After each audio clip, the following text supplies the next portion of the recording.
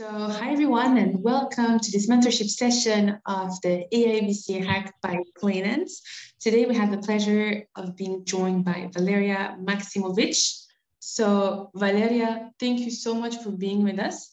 Today we're going to discuss Web3 grants and public funding. So Valeria, the floor is yours. Thanks again a lot for joining.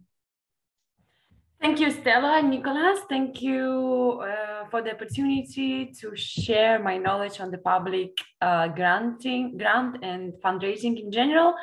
And hello, everyone who might be watching this. Hi to AIBC community. My name is Valeria Maksimovich.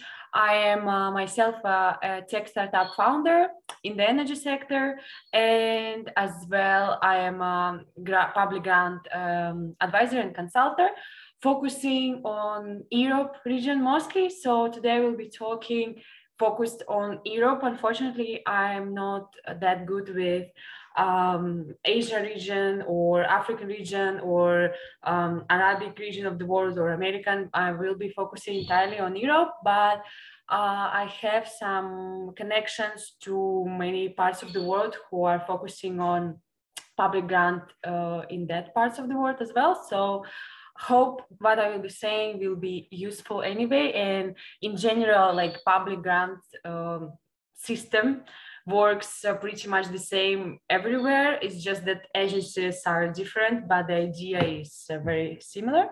So I will be just sharing my screen to have some notes.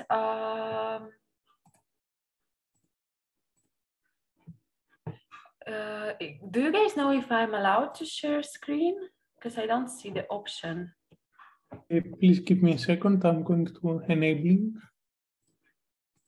Yeah, it seems like I can. Can you see my screen? Oh, yes, it's visible. Yes, it's working now. Perfect. I just took as the first I took a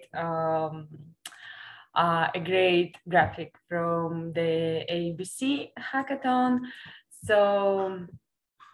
So in general, there are three types of public grants. As you can imagine, the first one is international, focusing on more than one country. That one is usually the biggest one. For example, if we're talking about Europe, it can be, maybe you know, it's famous EIC Accelerator, where you apply with a project and you can get up to 2 million euros for the start of the project, and it can be even projects that are very young, or I think it's TRL 7, like technology readiness level 7. It means that applicants can have only like a prototype or few paying clients. So it's very cool for tech startups and founders that are just starting. So then there are different agencies from European Commission who provide support as well, financial, for the tech startups, including Web3, of course. And these are, for example, 𝐒𝐿𝐻 Digital or 𝐒𝐿𝐻 Health or 𝐒𝐿𝐻 Urban Mobility or 𝐒𝐭𝐨 Energy. So these ones are focusing, as the name implies, they're focusing on particular sectors. That's why my advice is to, when you guys present or submit Web3 projects to public funding, it's better to have interdisciplinary projects, because it's easy to match it with particular grant and to increase chances of receiving the grant. Then there are national grants, which are a bit usually smaller than international, but they're still very big. If you're talking such countries as, for example, Spain, it's a grant called NeoTech, and it's just a grant where you can get, I think, up to 1 million euros, but it's less than international, but it's still very good. And then if we're talking about Czech Republic, for example, here we have Czech Invest Agency. It's from Ministry of Trade, and 𝐶hTAČR. It's technology agency of Czech Republic. It supports tech projects a lot. There are a few like details that you need to know. For example, some grants require collaboration with other parties, like other companies or research centers or some other institutions, or some grants they require international collaboration. So there should be like 2 different companies from 2 different countries who are participated on a same project and submitting as a consortia. So there are some details for that. When you see a grant, you need to carefully read the requirements and winning criteria. And then there are regional grants. They are usually from innovation centers or from some local institutions, some institutions who support small and medium businesses. These are very cool as well to boost some first steps in your company, and as well these are good for grants in general are good because they're not dilutive, so you don't have to return it, unlike fundraising like from private entities. Now we'll be going to I will speak about a bit of tips that my team and we faced when I advise companies for receiving the grant. I just made a list.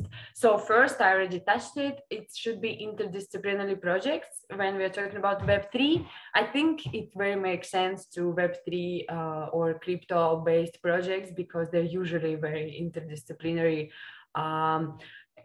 One important thing is that, like, for example, you have an innovation that you design some, I don't know, let's say trading platform, and it's focused on only like, for example, economy.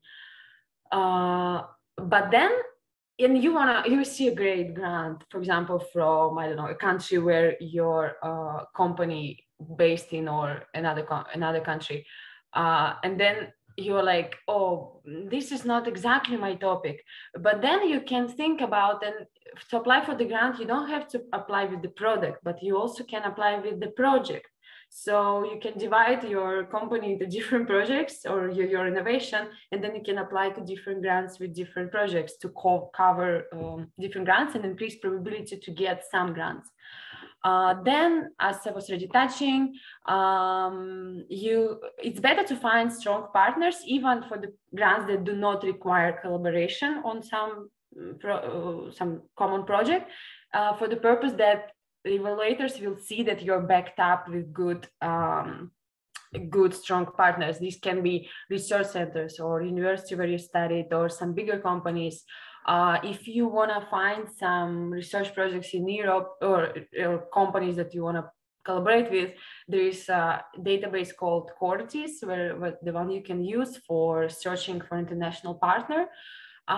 Then it's very important that you need to present your innovation, and it should be disruptive innovation. For example, for AIC Accelerator, their goal is to support very disruptive, high impact, high risk projects. So the more risk it has, the better. The more impact it has, the better. The more it disrupts the sector you're focusing, the better. So then there is another tip that, or maybe it's a barrier, but I don't see it as a barrier, that some regional and national grants you need to write in local languages. For example, for Spain, you need to write in Spanish. For Czech Republic, you need to write in Czech, and etc. Or for Austria, you have to write in German. But it's not a problem. You can still write in English, but you can just hire a freelance translator who will really fast translate you the project. I suggest to use translator as a person, because if you just translate it with Google or DeepL, it will not it will be visible that it wasn't written by a native, and then it will really decrease the chances, that's for sure. Then I really advise to read winning criteria first, and then to start writing the proposal, because it doesn't make sense to write a proposal and then you will be changing it if you see that, oh, look, they are supporting, let's say, only I don't know, projects that are already mature or something. So really start with carefully reviewing the criteria. Usually the grants are aimed at very innovative, high risk, high impact tech projects that I already said. When you write a proposal, you need to provide a lot of evidences and numbers to back it up. You can use some companies that provide market research, like, for example, Frost and Civilian, or other other agencies that provide some market research, but you can also find a lot of things online for free.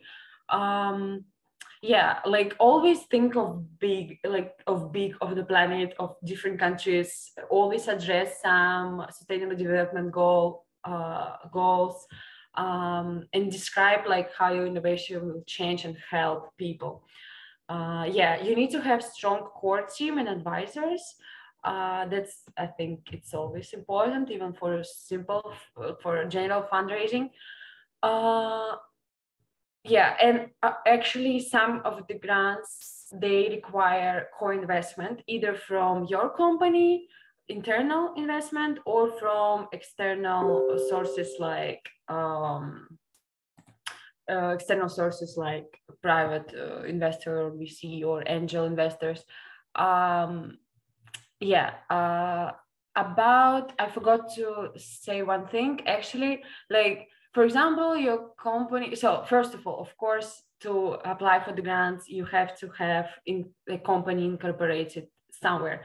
For Europe, I know for sure that to apply for international grants, like EIC Accelerator or some EIT agency, like urban mobility or health or digital, you have to have a company located in Europe, so in one of the European countries. It doesn't have to be a big country. It can be a lot of people register company in Estonia. It's very easy to register a startup there, or a company there, incorporate a company there, or Cyprus as well. It's an easy one, fast enough when you need to incorporate a company, and then you can apply for the grants. But for some regional, you have to have an entity. You don't have to be incorporated, you don't have to be headquartered in the country, but you have to have at least a branch. So for Spanish grants, you need to have a branch or have an incorporation in Spain, etc. So, in general, steps for applying, you incorporate a company, you create a team. It's better when you have some first paying clients, but it's not a necessity at all. You have to have a prototype that you can show. That's important. And then you select an appropriate funding call. Do not forget that some calls, they are opened only once a year, or some of them they have continuous evaluation, and then it will require you, like in general public grants, it can take you 1 to 2 months to write. If it's a one person, it can be shorter, but in general, if we're speaking about a lot of money, it really requires a big writing a big business plan, and with every aspect, all the risks, all the covering all the part of innovation can face technically and business wise. So first you select a program funding call, then you need to, or it's not a requirement, but for some grants, you need to find some partners like companies or research centers. Then, you just create an account it usually has, like grants usually have their own portal. Then you write your proposal. It's better always to write proposal outside the platform, so you can review it a million times, and then you just copy the final result in the end. And then when you write the proposal, your main goal is persuade funders to support their initiative. Actually, not funders, but persuade evaluators to support your project. Every sentence you write should be persuasive. It's not like a sales kind of language, but you need to persuade them. Like, look, for example, if you're talking about, if your project is about, let's say, correlated with health, you say, we solve the problem, let's say, of longevity, and then you say how many older people they are, which problems they suffer from, or if your project is focused on financial, on banking, you provide some numbers on that. Let's say, I don't know how many people suffered from Silicon Valley Bank crashing, what it really means, how to avoid it. Like every sentence you write, you have to have some evidence behind this, and it doesn't make sense to use actually ChatGPT or other like 𝐒𝐭𝐨𝐬𝐧 or other like AI assisted writing, because they write like a lot of water. So sentence without the meaning, and evaluators, they spot it, they don't like it, they don't see if it's written just to have some words, they usually do not support this kind of projects. They really need to see that the research was done, and they need to be persuaded why they have to say, yes, I give for free like public money to that project. In the end of the day, it's public money, so you have to remember that. Then you wait for the results. It can take from 2 to 7 months, so it's really like a long run, but I think it's okay. It's not that big, it's not that long. Then actually what happens after, I didn't write what happens after you receive the money. Usually there are, you sign the contract that you will be receiving the money. Usually the money, it's different, but the money, usually they're received in 3 batches. So in the beginning, in the middle, and in the end of the project. In every project, you specify the timeline, more or less. Let's say it's a project for 2 years, or some grants are received upfront. It's very rare that the project is reimbursed after the project. It's not that usual. It's usually like research projects, but it's not very usual. So, and then you write the reports about how are you doing, what are your KPIs, how are you achieving them. There may be some calls with some incubation managers or some grant people like supervisors, but it's nothing scary. A lot of companies succeed with this type of grants because, and I don't think it's kind of a shame when you use grants, because for the development, you need to have upfront, a lot of upfront money to develop a tech product. So it's really okay. So if you have any more specific questions, I will be happy to answer you. Maybe because I don't know exactly where the audience come from. So I will be happy, let's say, to use the power of my connections to find appropriate grant for you or something. It's really worth trying. The more you apply for grants, the more chances you have to get the grant, and then it's just super supportive for your projects, and you can just develop with the funds that you received. So that's all. Thank you so much for your attention. Dear organizers, do you have some questions or on behalf of the audience, or what you think they will be interested in? Yes, I have one question here that would be, so what are the benefits of applying for grants and public funding compared with applying for basically VC funding? Sure, that's a very good question. So it's basically 2 types of fundraising, let's say private and then public. Basically the benefits, like the main benefit, I don't know if it's obvious or it's, I think it's obvious that for the VC funding, you will need to give a part of your company. Like the less you give, the better for you. The more you give, the worse for you, because in the future, you will not be able to raise money that easily if you give a lot portion of your company to the VC. With public grants, you do not have to give any equity of your company, so entire company stays for yourself. But if you receive the grant, what you need to do is only to report your activities. So you need to prove that you are using the grant as you described in the application, in the proposal. So this is like the main benefit that I see from like, or differences. One thing that you need to do when you receive public grant, you need to most of the times you need to share this information publicly, like on your website, or you need to make a post that this project is supported from these public sources.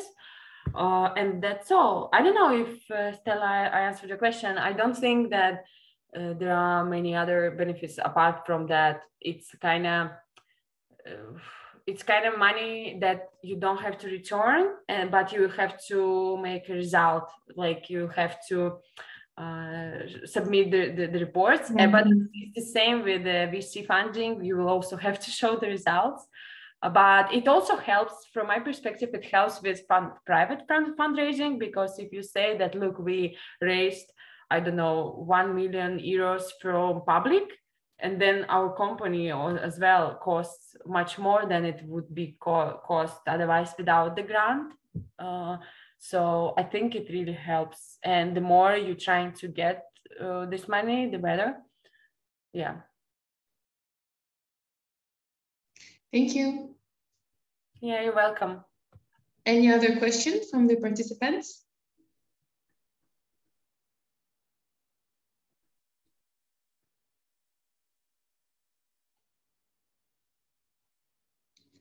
I don't see any other question from my end. So I think it was pretty clear. Yeah, sure. Like I really liked Web3 and crypto projects, because, as I said, it can be linked to various sectors, and it can be covered, like the grant applications that can be covered are really wide. And then if you just divide your innovation into several projects and you apply the different projects to different grants, then it really, from different areas, let's say, then it's really cool.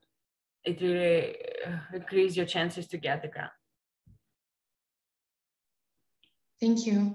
Maybe one last question. Do you think that the public sector is open to fund Web3 and crypto projects now? Or is there still, because of the market is kind of in a bad place, let's say, I'm afraid that institutions are not necessarily very friendly towards a crypto project that seek public funding. What's your opinion about that? I personally saw projects that were supported from public grants, crypto projects. So my opinion is the following. Like, as I said, as I stressed several times, that crypto projects will increase the chances if they link their project to other sectors that are kind of that have problems and lack solutions. Let's say as an energy sector, for example, me myself, I come from energy sector, and we at Energram, it's my product. We create a platform to help people to save on energy bills and to unlock passive income from selling electricity to the grid.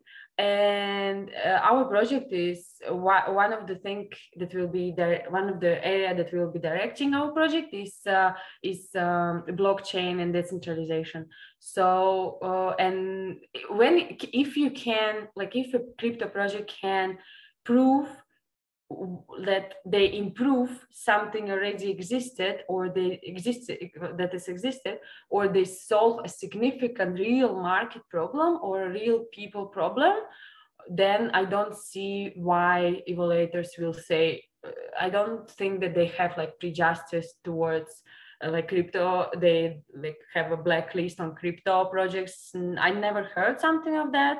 And I have colleagues who help applying to different grants. I didn't hear that they don't, the evaluators are negative towards crypto projects. It's only, yes, I'm saying as well, repeating all the time, that like once you have linked it to different area, and once if you can prove that you are really, your technology is improving a current system, or say people can earn money, or people can, I don't know, you solve people's health problem or financial problem or security problem, then I don't see that it as a minus. This is my opinion. I don't know. Maybe some other people have different experience. I never had something negative. Okay, we see a question from Constantin in the chat. What funds can we approach to receive grant for Web3 mobile app? That's a good question. I will need to know the details. Like if 𝐒𝐭∫ can just tell us, I don't know, which country we are, or which area of the world we are speaking about. This is the first thing that I want to know. The second is maybe what the mobile app does, like, and yeah, if Konstantin can describe it, then we will try to match you guys to the relevant grant. But again, I will read the question again. What funds can we approach to receive the grant? Yeah. So I will need to know the location, or like if you guys have a company incorporated, and what does the app do? Stella, do you know some details from Konstantin, or? Nope, I don't know. Let's wait for his answer. We try to give our players to receive extra income worldwide. So I guess it's a gaming company, gaming guild, or something like that. It's a move to earn app. I guess this might be more suitable for health purposes if they try to identify partnerships for improving the health of particular, let's say, people, because they motivate them to exercise a lot. Maybe they can identify organizations from Erasmus Plus, or definitely a lot of public blockchains. They will be interested in giving grants related to move to earn. Konstantin, if you are let's create a Telegram group, and then you can send us more details, and we'll be able to connect you with public blockchain grants, or if Valeria has any expertise in this segment.